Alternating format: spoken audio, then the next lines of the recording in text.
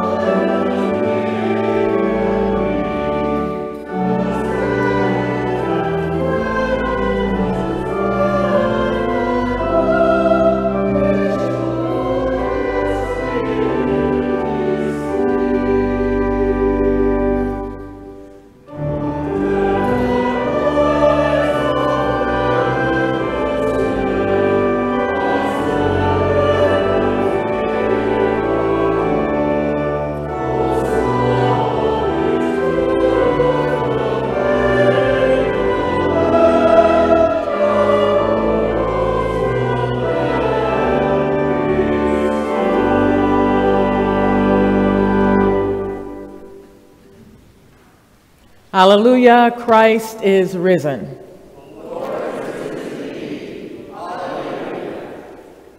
Almighty God, to you all hearts are open, all desires known, and from you no secrets are hid. Cleanse the thoughts of our hearts by the inspiration of your Holy Spirit, that we may perfectly love you and worthily magnify your holy name through Christ our Lord. Amen.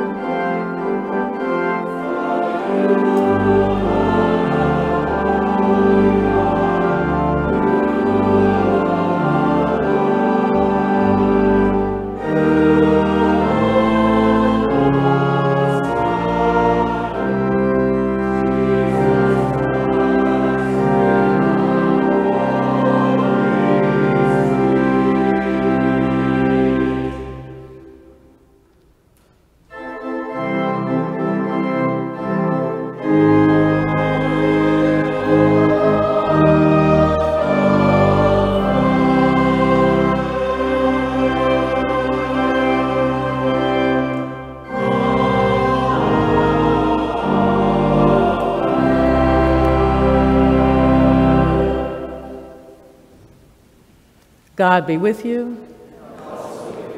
Let us pray.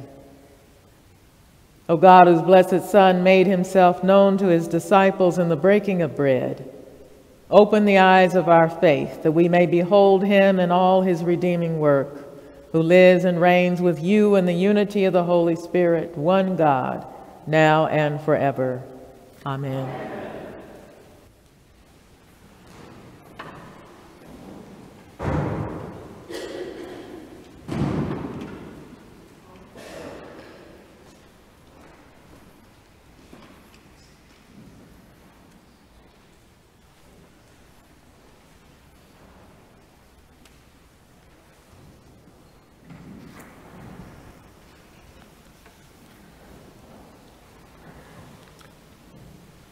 A reading from the Acts of the Apostles. Peter addressed the people, "You Israelites, why do you wonder at this? Or why do you stare at us, as though by our own power or piety we had made him walk? The God of Abraham, the God of Isaac, and the God of Jacob, the God of our ancestors, has glorified his servant Jesus, whom you handed over and rejected in the presence of Pilate, though he had decided to release him. But you rejected the holy and righteous one and asked to have a murderer given to you. And you killed the author of life, whom God raised from the dead. To this we are witnesses. And by faith in his name itself has made this man strong, whom you see and know. And the faith that is through Jesus has given him this perfect health in the presence of all of you. And now, friends, I know that you acted in ignorance, as did also your rulers. In this way, God fulfilled what he had foretold through all the prophets, that his Messiah would suffer. Repent, therefore, and turn to God, so that your sins may be wiped out. Hear what the Spirit is saying to the church.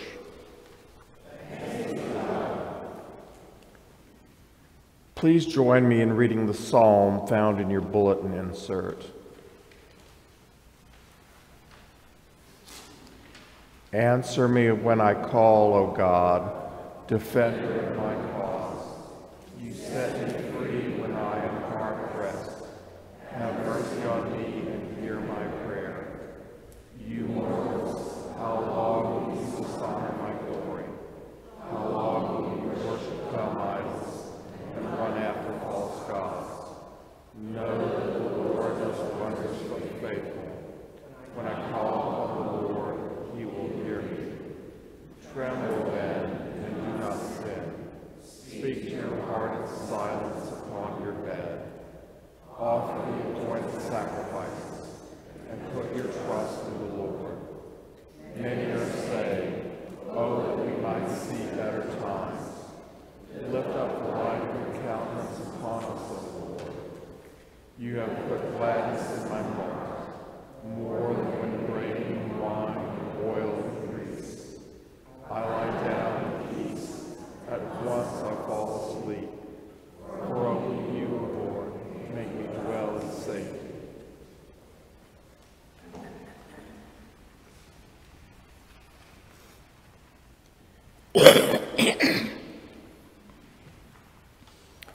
A reading from the first letter of John. See what love the Lord has given us, that we should be called children of God. And that is what we are. The reason the world does not know us is that it did not know him. Beloved, we are God's children now. What we will be has not yet been revealed. What we do know is this: when he is revealed, we will be like him, for we will see him as he is. And all who have this hope in him purify themselves just as he is pure. Everyone who commits sin is guilty of lawlessness. Sin is lawlessness. You know that he was revealed to take away sins, and in him there is no sin. No one who abides in him sins. No one who sins has either seen him or known him. Little children, let no one deceive you.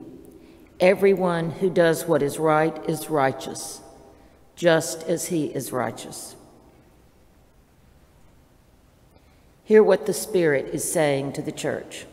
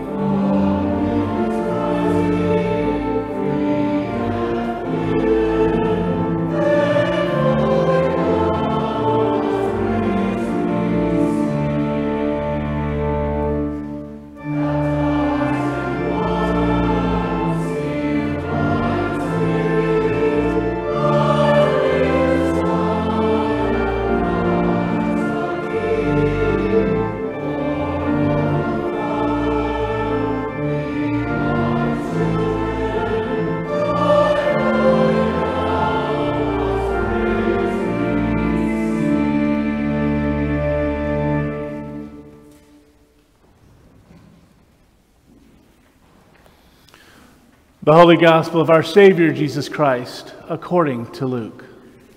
Glory to you, Lord Christ.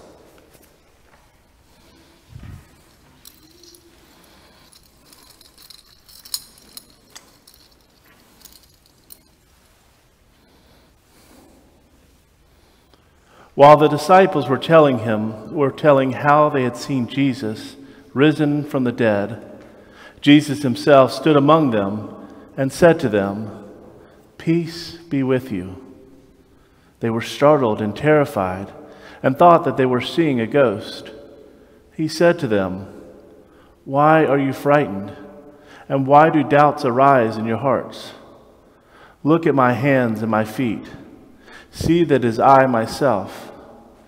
Touch me and see, for ghosts do not have flesh and bones, as you see that I have." And when he had said this, he showed him his hands and feet. Then while in their joy, they were disbelieving, still wondering, he said to them, "Have you anything here to eat? Have you anything here to eat?" They gave him a piece of broiled fish, and he took it and ate it in their presence. Then he said to them, "These are my words that I spoke to you while I was still with you, that everything written about me in the law of Moses, the prophets, and the Psalms must be fulfilled." Then he opened their minds to understand the Scriptures, and he said to them, "Thus it is written, that the Messiah is to suffer and to rise from the dead on the third day, and that repentance and forgiveness of sins is to be proclaimed in his name to all nations, beginning from Jerusalem. You are witnesses of these things." The Gospel of our Savior. Praise to you, Lord Christ.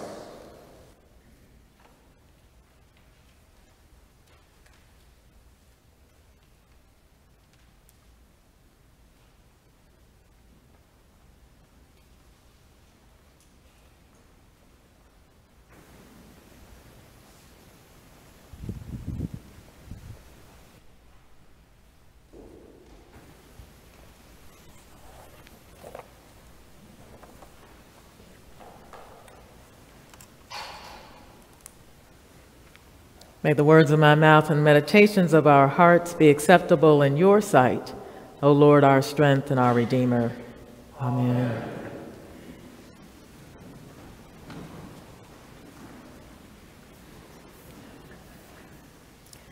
Fill in the gaps.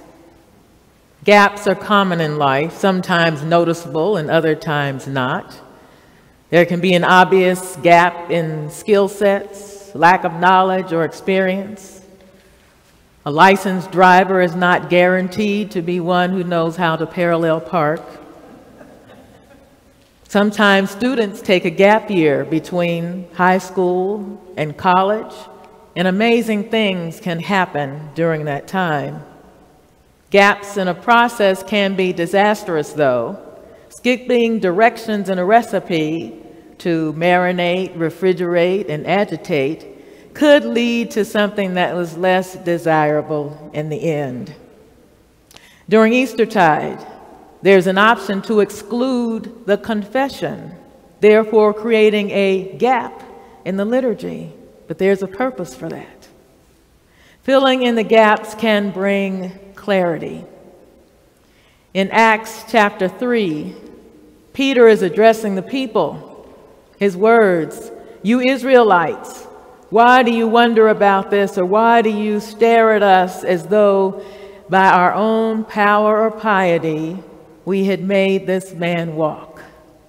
Now, this is another instance where those people who crafted the portions to be used in the lectionary, as I see it, weren't really thinking, if anybody may wonder, who is this? Who is the man? What are they talking about? There's a gap. So here's what's in the gap. Acts 3, 2-10. And a man lame from birth was being carried in. People would lay him daily at the gate of the temple called the Beautiful Gate, so that he could ask for alms from those entering the temple. When he saw Peter and John about to go into the temple, he asked them for alms. Peter looked intently at the man, as did John, and said, "Look at us."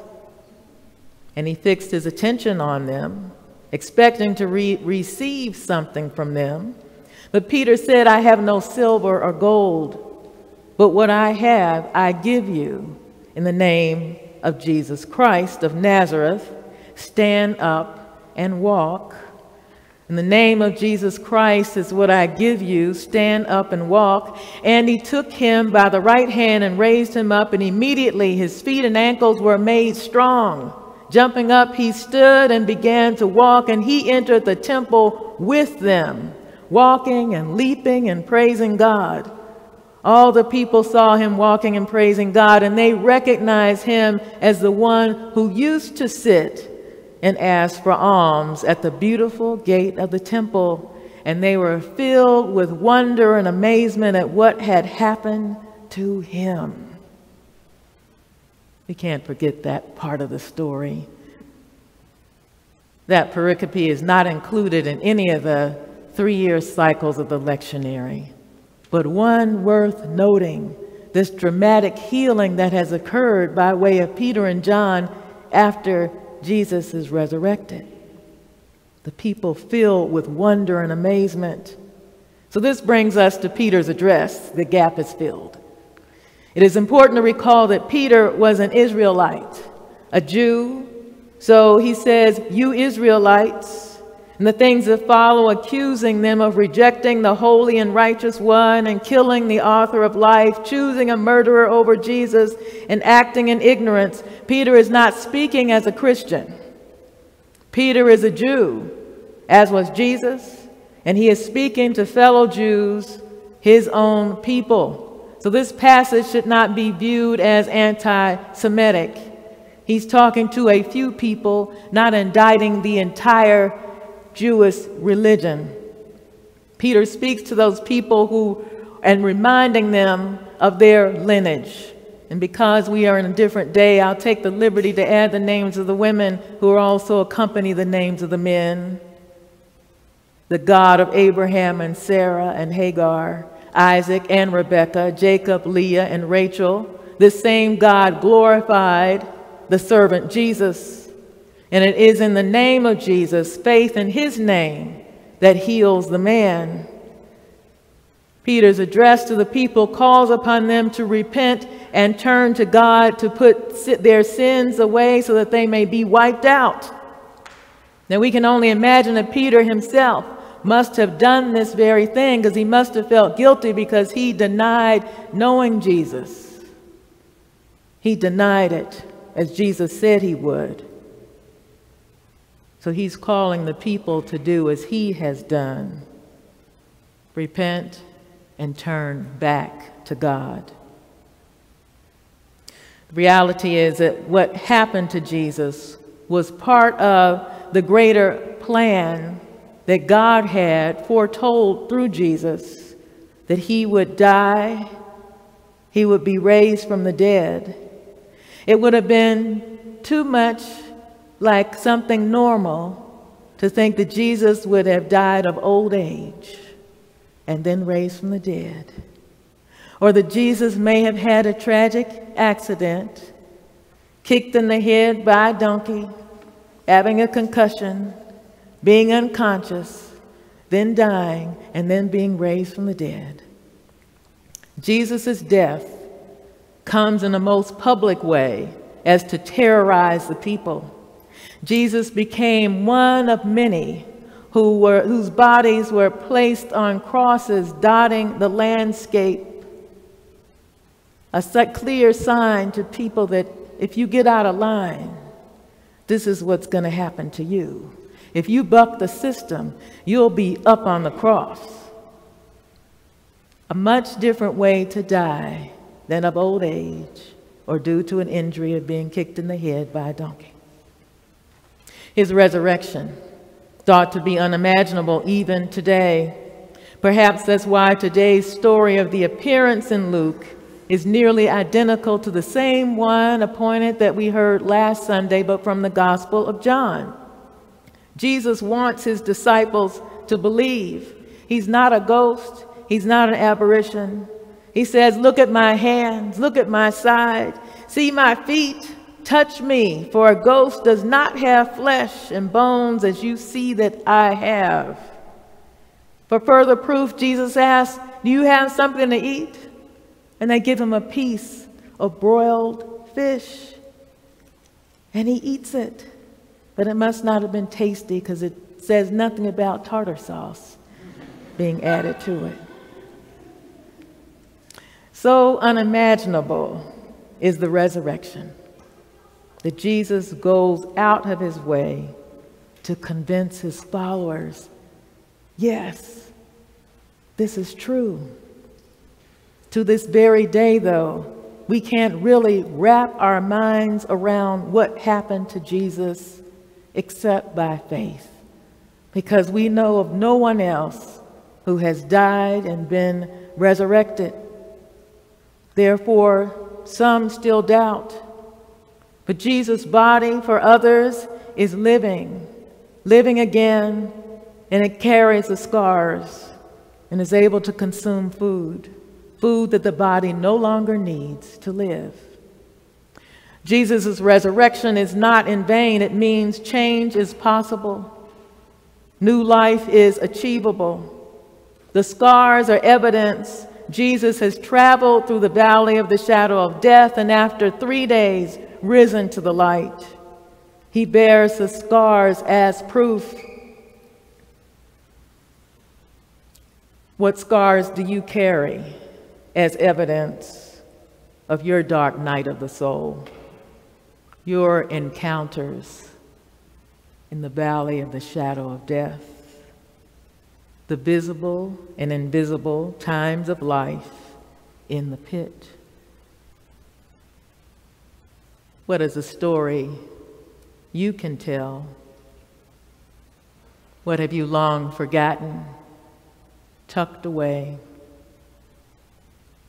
What fills the gaps in your story of life that no one knows but Jesus? Jesus bears the scars of mind, body, and soul. Scars that would have you sing a popular song from the last century. Because he lives, I can face tomorrow. Because he lives, all fear is gone.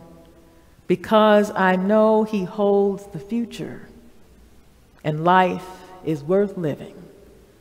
Because he lives.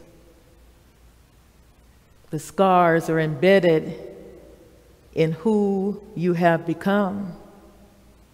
Because of Jesus' resurrection, you too have overcome the scars you live with and carry on in life. Last week there was a lot of excitement about the lunar eclipse and being in the path of totality. I heard that here the temperatures dropped and obvious dimness in the sky. I missed all of that because I was in Maryland and it just got kind of a little hazy. But for those who are in totality, and I talked with 3 of them, they spoke about it being like a spiritual experience and being able to take off the glasses for 4 minutes and actually safely look up and see a phenomenon that no human being is responsible for. But through God's creation of the ways in which things move in the universe, this happens. They were witnesses, and they told others about how beautiful that experience in nature was. Unbelievable. But it happened, and they witnessed it. Similarly, Jesus' apostles have seen him risen from the dead. Risen from the dead. And the story has been told ever since. The season of Easter is the holiest time of the year. Resurrection is not an event of the past, but a way of life. Resurrection is a lifestyle of believing and turning towards God. A lifestyle of believing, turning towards God, and continuing to tell the story. So I hope and pray that you are continuing to celebrate the season of resurrection, not having bound up everything in that first day, but carry the joy through each and every day to the day of Pentecost. Practice resurrection. Tell your story. As you live by telling your story, others will have life as well. Amen.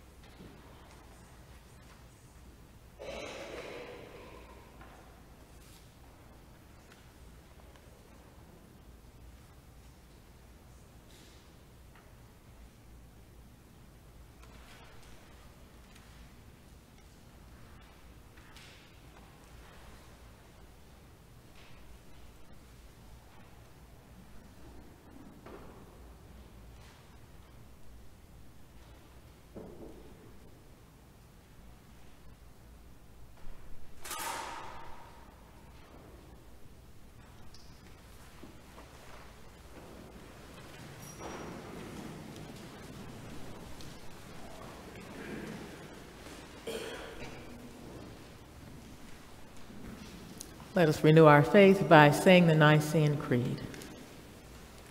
We believe in one God, Father Almighty, maker of heaven and earth, all that is seen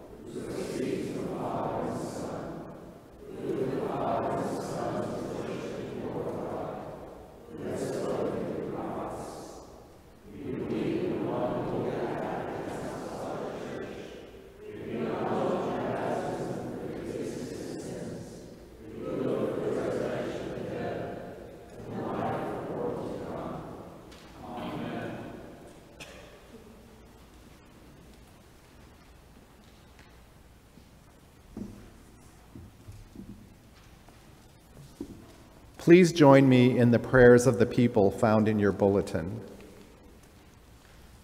You have no equal, God. We come before you humbled, asking for your healing presence. Heal us, raise us, so that we may serve you. We are amazed at your creative genius, how you have stretched the heavens like curtains, and yet you bend to be with us. We are amazed, God. We raise our hearts in awe. Our world and our lives are in need of healing and direction. We ask you to guide your church and heal it where it is worn out and self-centered. Direct those who lead the church, bishops, priests, and deacons, all those in positions of leadership.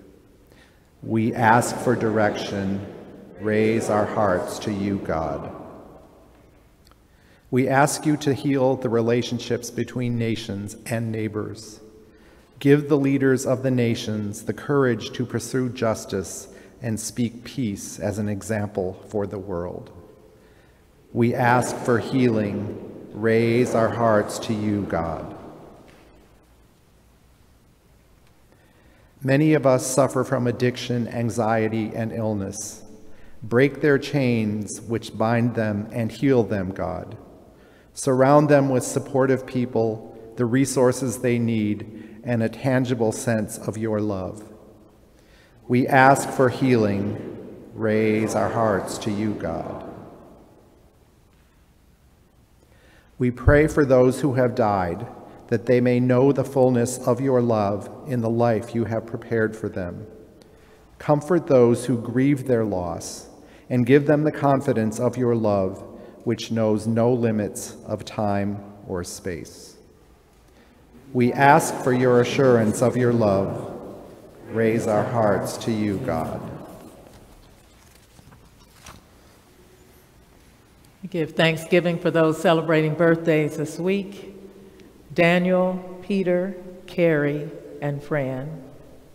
And from our parish prayer list, Bill, Barbara, Bruce, Mike, Terry, Susan, James, Sophie, Margaret, Sherry, Sandy, Peggy, John, Lee, Bill, Paul, Larry, Nelson, John, Francis Joe, Kate, John, Taylor, Carrie, John, Barbara, Dennis, and St. Mark's School in Haiti.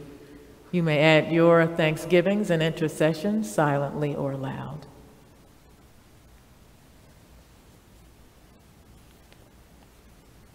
Thanksgiving for our hope, beginning for your group.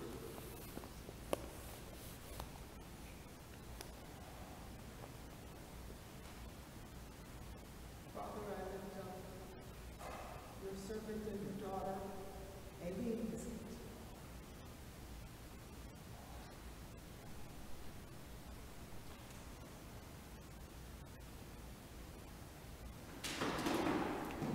For an end to the war and conflict in the Middle East and other places in the world,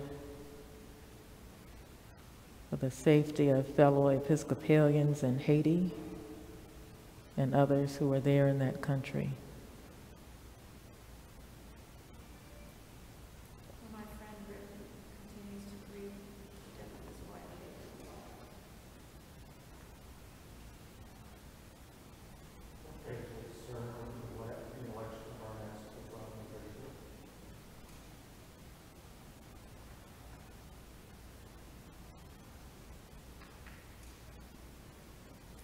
Lord Jesus Christ, you said to your apostles, "Peace I give to you. My own peace I leave with you. Regard not our sins, but the faith of your church, and give to us the peace and unity of that heavenly city, where with the Father and the Holy Spirit you live and reign now and forever. Amen. The peace of Christ be always with you.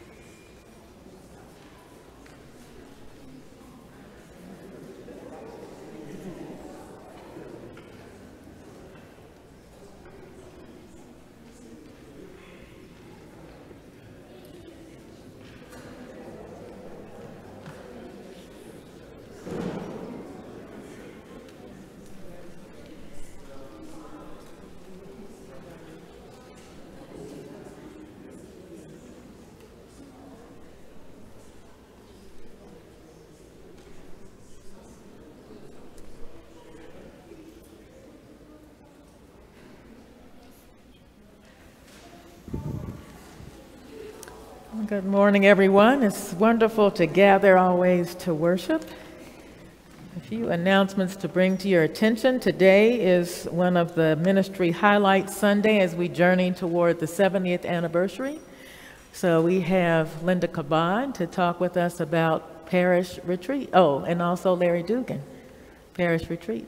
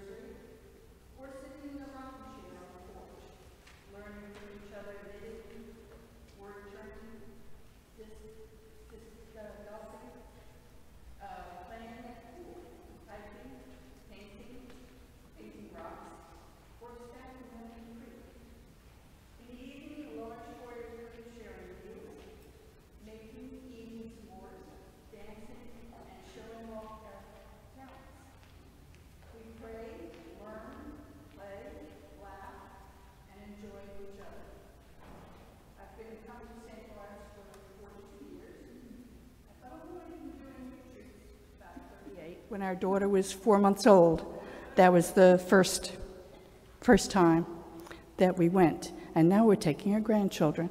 So I hope you join us September 7th, 8th, and 9th. It'll be a wonderful time.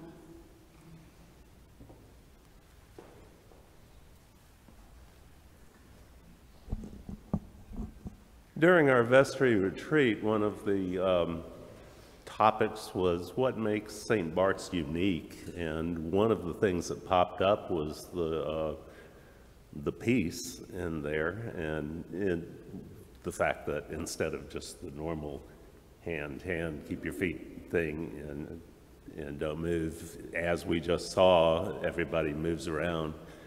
So a similar situation is with the retreat.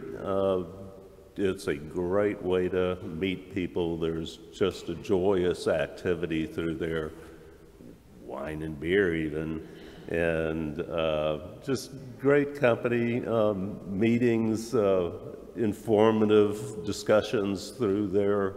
Just a great aspect of community. And the two, for me, were in knowing people.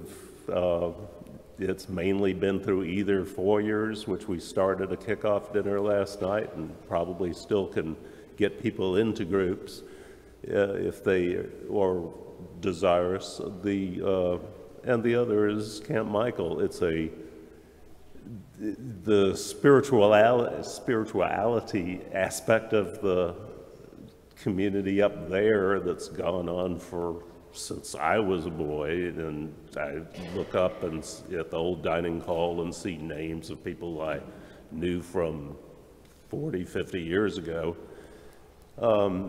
It's just it's described as a thin place, and you definitely feel that. You eat a whole lot of great food, and probably too much. I always gain weight. But it's a great experience, a great community builder, and if you've never been, please do join us. If you have been, come join us again. It's a great experience.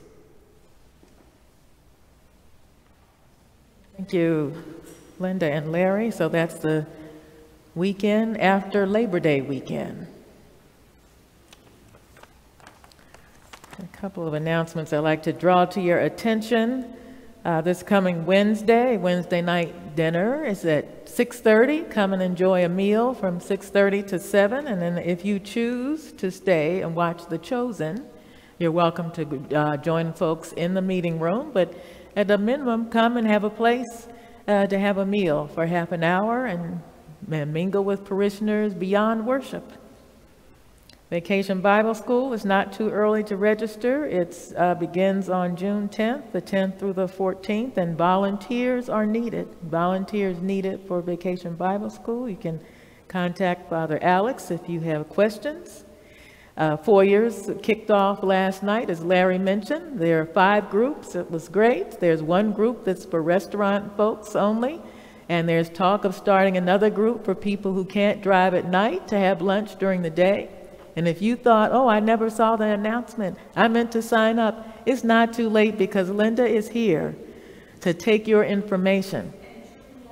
And Juliana, sorry. The 2 of them are here to take your information and plug you into a group. It's not too late. Let's see.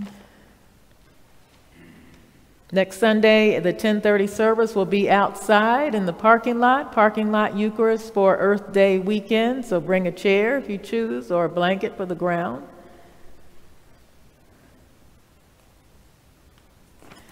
Two weeks from the day will be my last Sunday before sabbatical, so I'm gearing up for that and just mentioning it because I'm going to miss the routine of being here. And no, my first sabbatical was in 2004, and at the end of that service on that morning, I was crying, and some parishioners were crying too, and I thought, this is crazy, I'm coming back.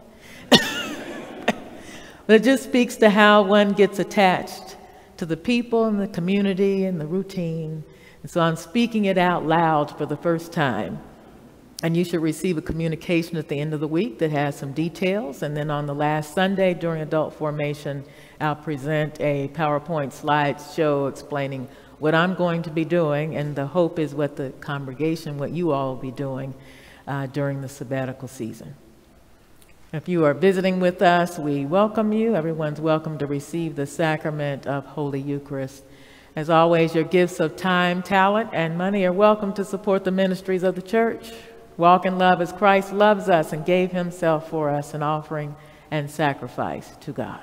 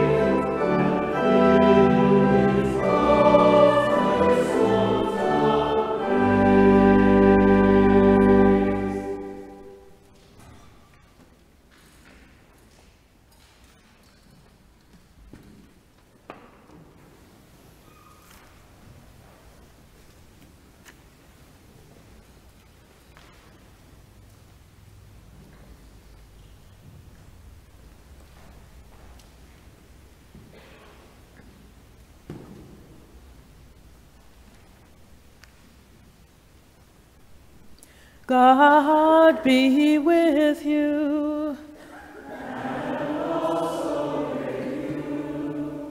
Lift up your hearts.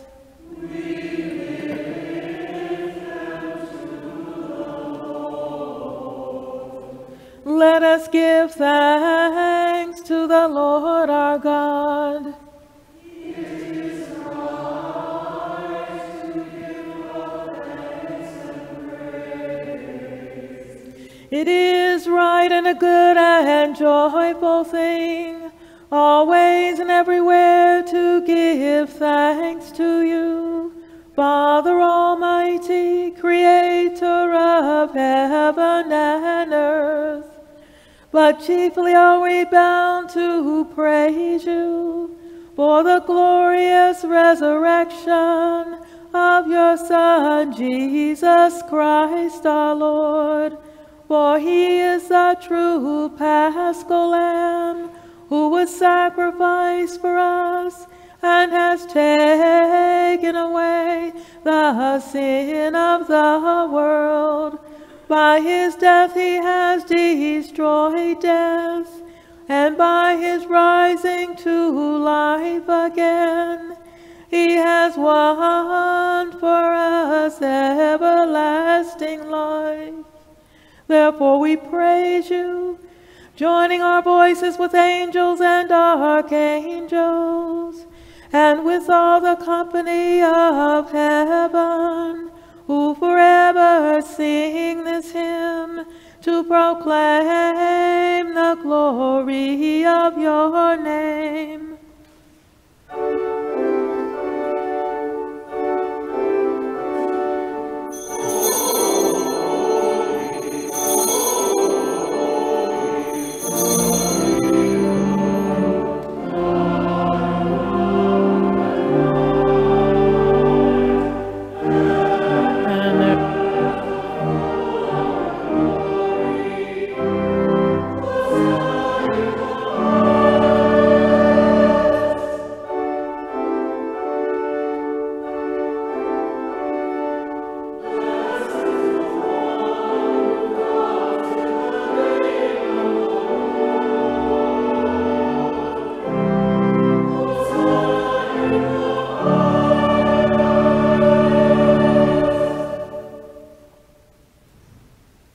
We give thanks to you, O God, for the goodness and love which you have made known to us in creation, and the calling of Israel to be your people, and your words spoken through the prophets, and above all in Jesus Christ, the Word made flesh. For in these last days you sent Jesus to be incarnate from the Virgin Mary, to be the Savior and Redeemer of the world. In Christ you have delivered us from evil and made us worthy to stand before you. In Christ you have brought us out of error into truth, out of sin into righteousness, out of death into life.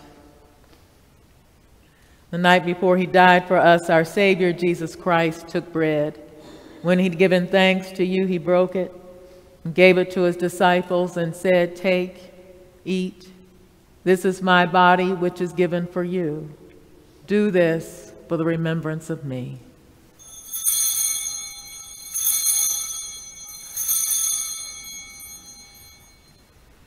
After supper, Jesus took the cup of wine, and when he'd given thanks, he said to them, "Drink this, all of you.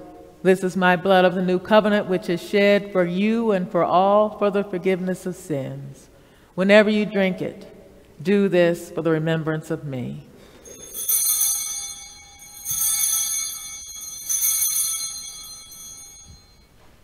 Therefore, according to his command, O Father, we remember Christ's death.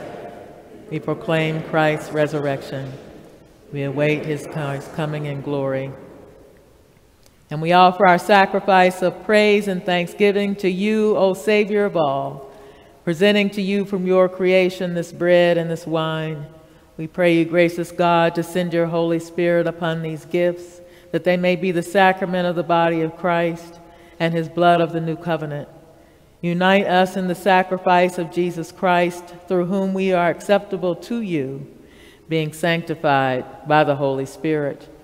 In the fullness of time, put all things in subjection under your Christ, and bring us to that heavenly country, where with all your saints we may enter the everlasting heritage of your children. Through Jesus Christ, our Savior, the firstborn of all creation, the head of the church, and the author of our salvation.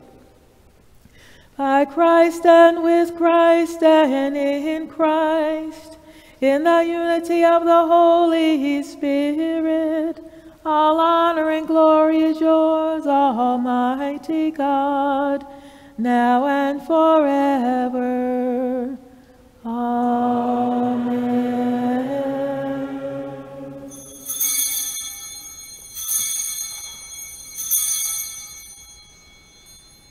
As our Savior Christ has taught us, we now pray. Our Father in heaven, hallowed be thy name. Your kingdom come, your will be done, on earth as in heaven. Give us today our daily bread. Forgive us our sins, as we forgive those who sin against us. Save us from the time of trial, and deliver us from evil. For the kingdom, the power, and the glory are yours, now and forever. Amen.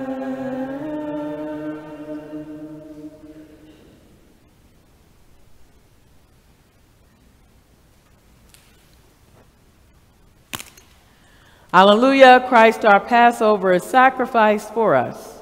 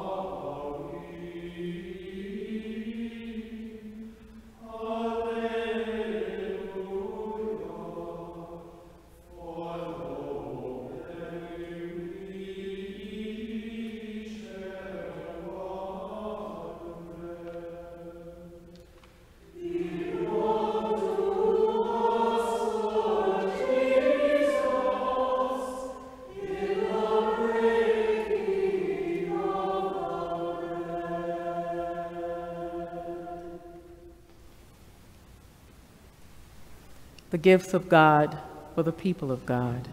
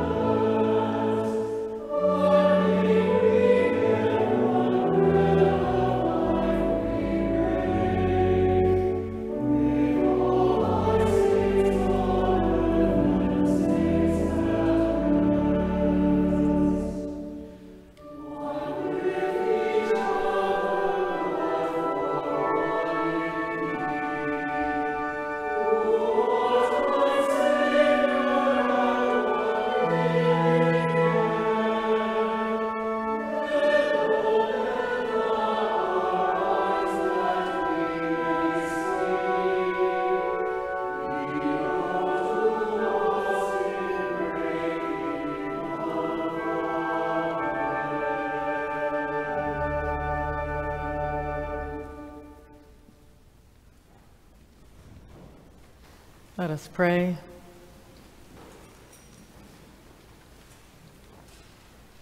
God of all, we give you thanks and praise.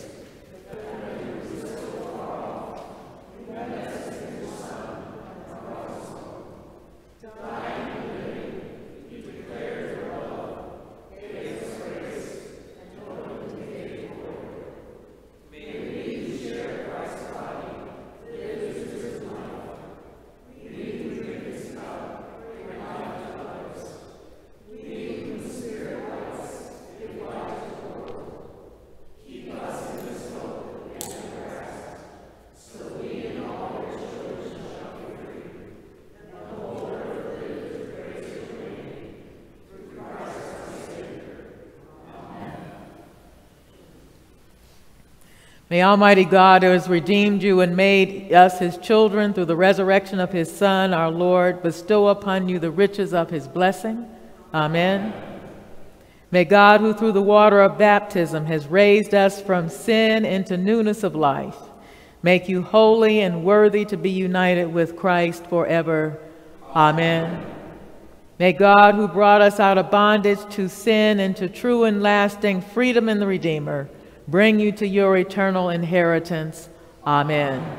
The blessing of God Almighty, Creator, Son, and Holy Spirit be among you, remain with you and those you love for eternity. Amen.